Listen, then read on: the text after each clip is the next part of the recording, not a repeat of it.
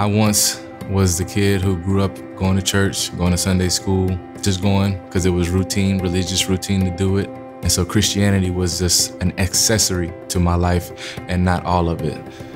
Back in 2012, Josh McCown invited me to this NFL conference that was inviting you into a deeper relationship with Jesus. So I dragged my feet going to the conference, sat there, arms folded for the first session, and about 10 minutes in, I was blown away, taking notes.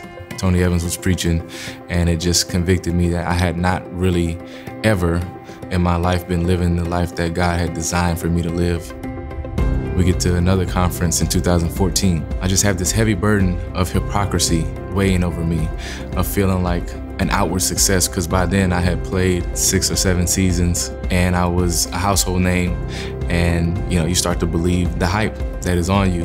And so in that conference, while the worship team was worshiping, singing songs on stage, I just was praying the whole time and asking God to allow me and help me to truly submit my entire life to His will and not my own, and to eliminate all the pride that has welled up in my heart and allow Jesus' word to envelop inside of me and create an inward transformation that would allow me to be one of His disciples.